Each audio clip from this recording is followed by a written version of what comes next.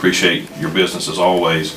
Before you leave, what type of, if you had $100 to give to a charity of your choice, what charity would that be and why?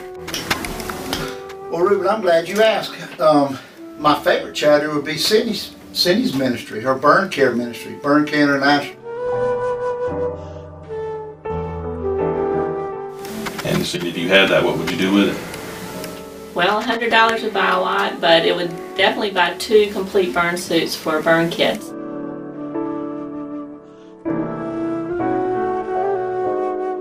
Well, I got some great news for you. I actually have the $100.